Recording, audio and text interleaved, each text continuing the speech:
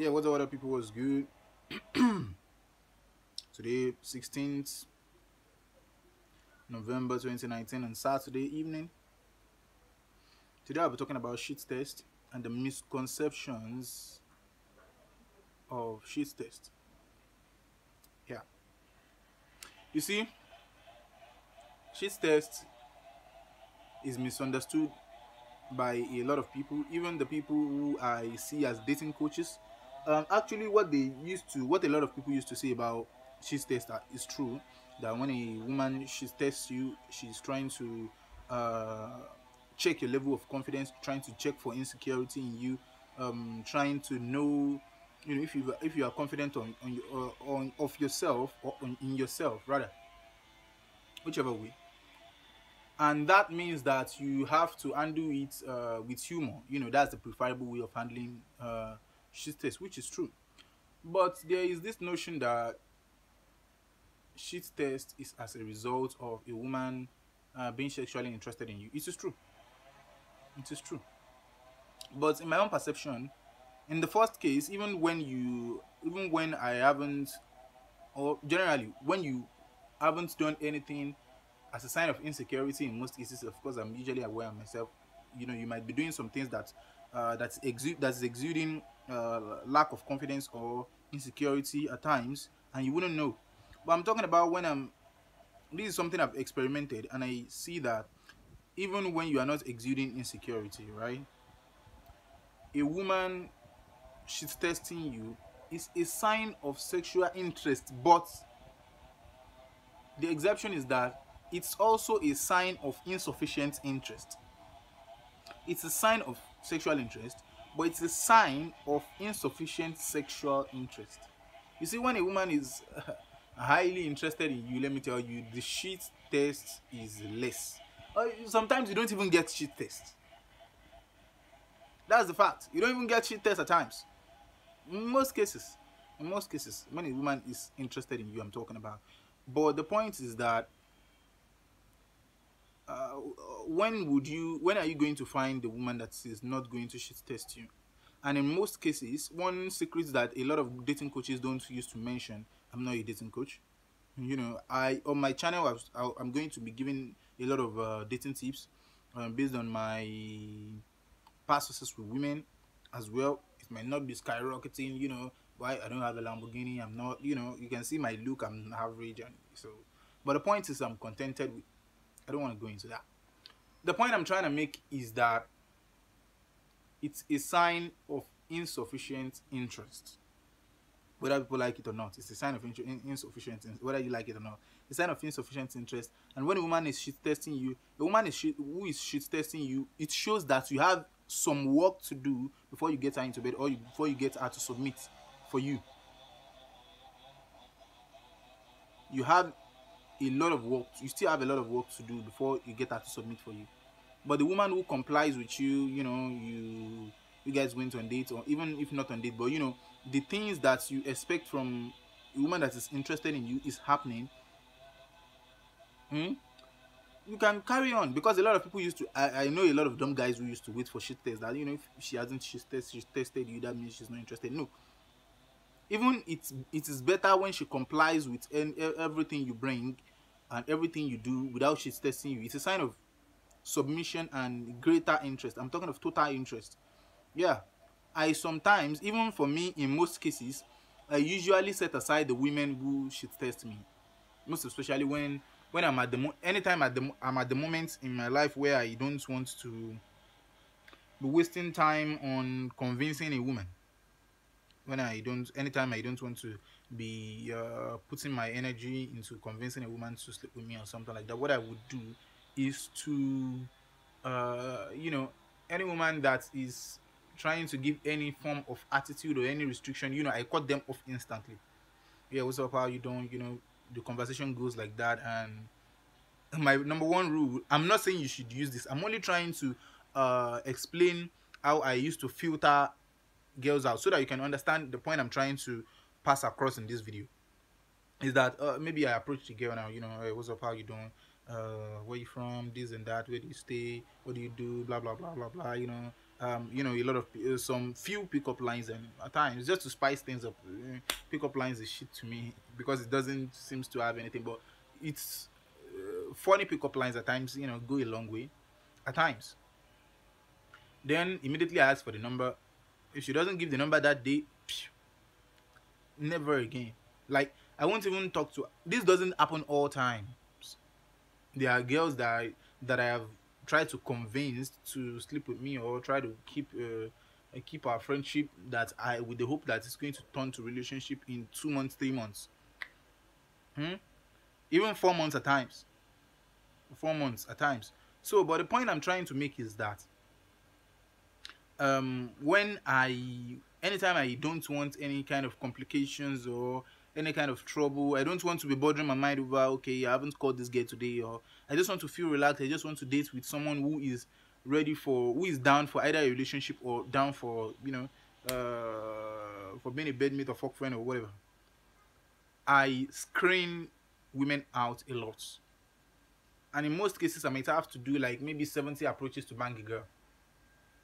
Yes, I'm telling you, it happens like that. 70 approaches to bang a girl when I'm trying to do this. But when I'm more relaxed, and I'm not having a lot of things clogged in my life, like for now, like for example, now I'm doing YouTube. I used to do this a lot before. I do it at certain moments in my life when I have a lot going on for me.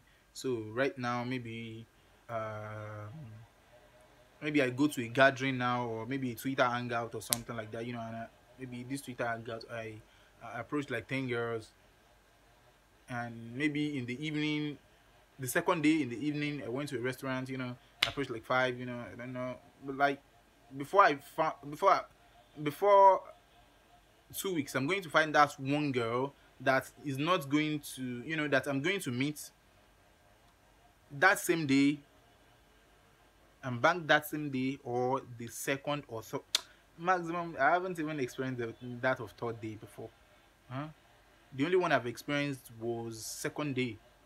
The only one that extended to the third day was with me in my where I live, but she was called by her younger sister because she forgot the key that her younger sister is supposed to use to enter their house was with her. So she has to leave and come back the third day. So that is it. I don't bother myself, but I bother myself at times if I want to go on what's the name? If I want to go on a spree easier thing, and I want to, I'm ready to pander up to the women, and try to convince them as much as I can to.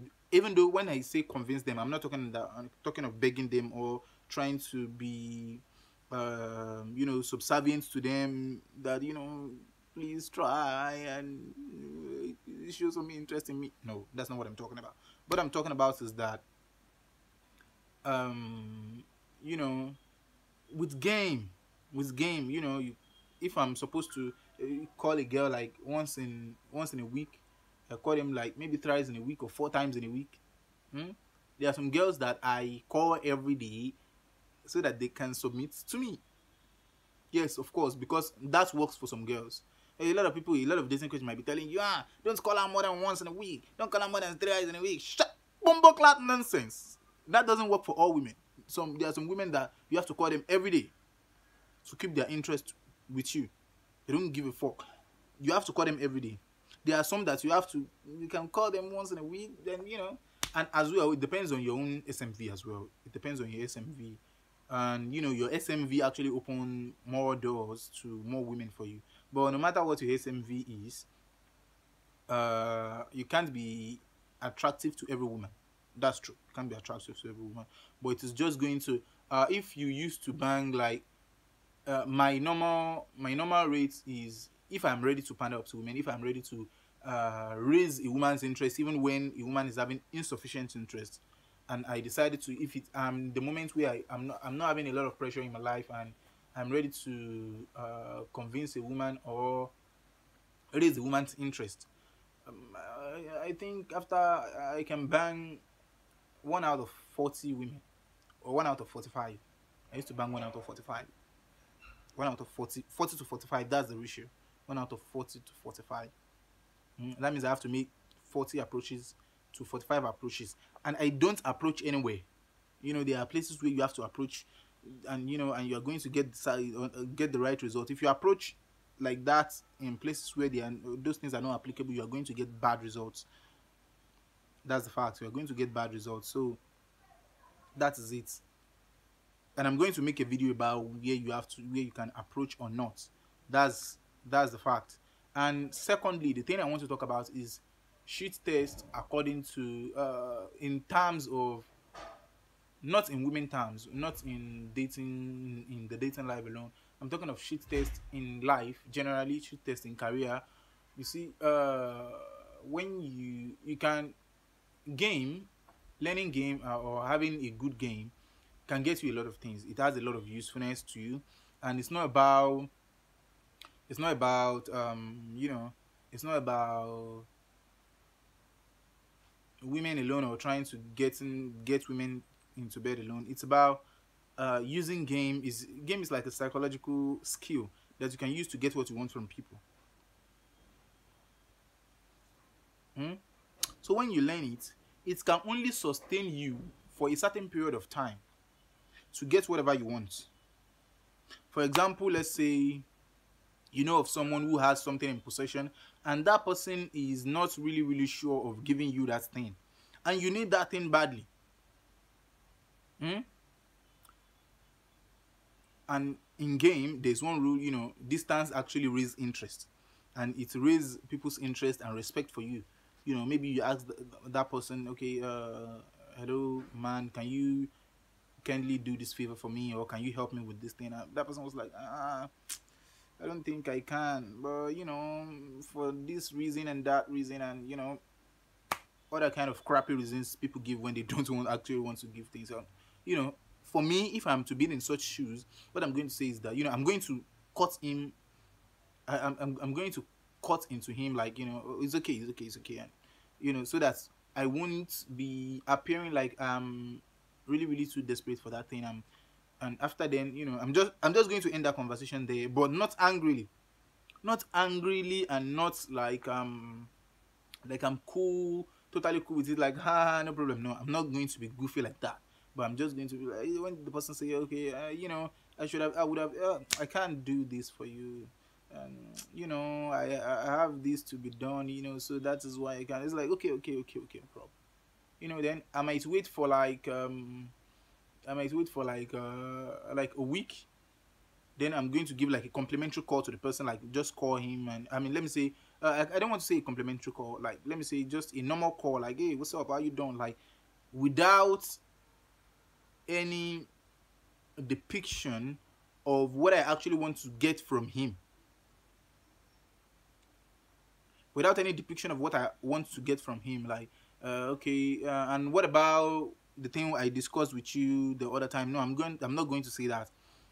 I'm just going to call him like, hey, what's up? I'm just checking on you, or something like that. Then after like a week or two again, I'm going to call him again, and I'm sure that person is going to give me that thing I want from him. But the point is, this doesn't last so much. It doesn't last. So the best thing is to look for the person that's really interested in giving you that thing from the onset.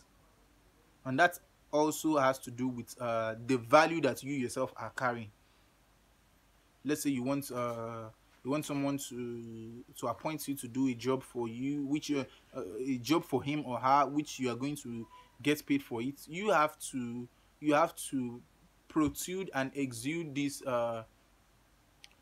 sign of competence, that you'll be able to handle the thing well, or you'll be able to handle the task well. And that is going to raise the interest of the person in giving the job to you. You have to do your own assignment and look for the person that is going to click in, that is going to click in with you, and not just someone that are going to be pandering up to, and you'll be trying to fix things. It's good to fix things in most cases, because if you don't want to be fixing things, that means you have a very little option in life. You have a very little option in life. So, but in most cases, so back to my illustration.